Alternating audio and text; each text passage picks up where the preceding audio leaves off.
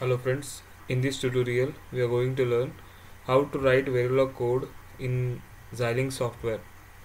So before moving to video, so if you like this video, please share this video with your friends and don't forget to subscribe friends. So at first go to file, click on new project, give any name to the project. I'll give it as first, fine. I'll give it as ECE. Next, click on next. Okay, it is asking me whether I can override, so I'll write yes. Okay, so here you need to select VERILOG because we are writing in VERILOG. So next, the vertex, it should be vertex 4. Click on next, finish. Then your project has been created. Next step is to create the VERILOG file. Right click on this .ece, click on new source and select VERILOG module and give it any name. So I am giving inverter. So click on next. So inverter has one input and one output. Select this as output, click on next, finish. Now it has written the code. Now I should write the logic inside this. So the steps to write, that is type assign space B is the output, so B space is equal to space not of A semicolon close. So our first program is ready. Save this. Next, you need to write test bench for this. So before that, we'll check for any syntax error.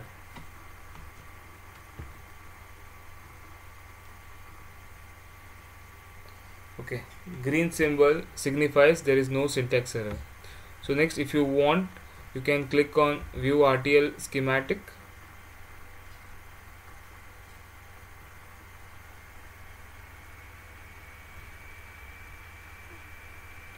When you click this RTL schematic, click on OK. Select the second option, start with schematic of the top level block. OK.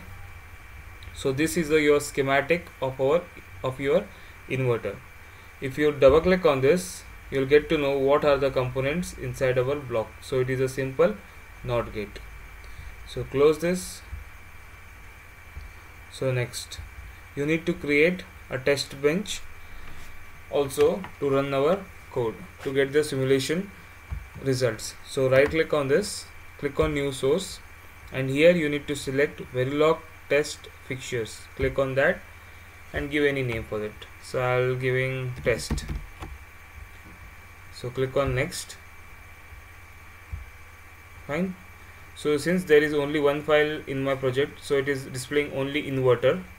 If there were two, it will display both the file names. So click on inverter and next, finish. So your test bench code will be written. So you need to do the modification where you want your signal bit A should be high or low. After this 100, this means at first A is 0, then after hash 100 second what should happen. So I'll write A bit must be equal to 1 after 100 nanoseconds. Next, after 200 nanoseconds,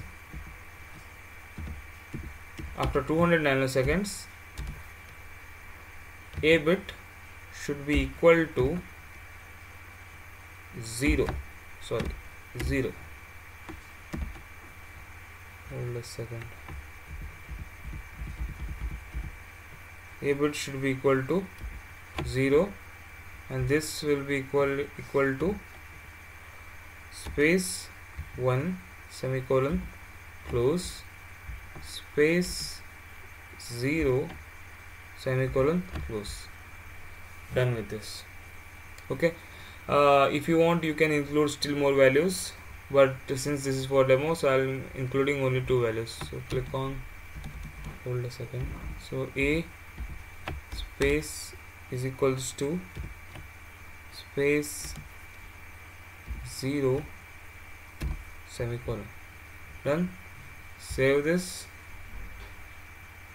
Once you save this, click on simulation, click on this file. So now you can check the behavioral syntax. Okay, here it is showing process behavioral check syntax completed successfully. Before that, I need to tell you something. Say this, your inputs are written as register in test bench and outputs are written as wire. So this we are mapping our previous code, that is inverter code, with this we are mapping over here. So rest of the steps are explained. Next you need to click on simulate behavior model. Double click on it.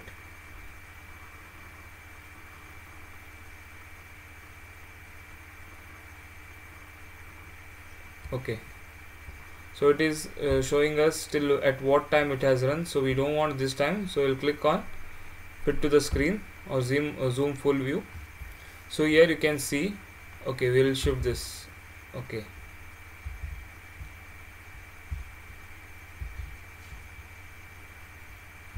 so here you see A is an input. So when it is 0, when it is 1, the output is 0 because we are taking note of it. So as soon it becomes 0, our input turns to be 1.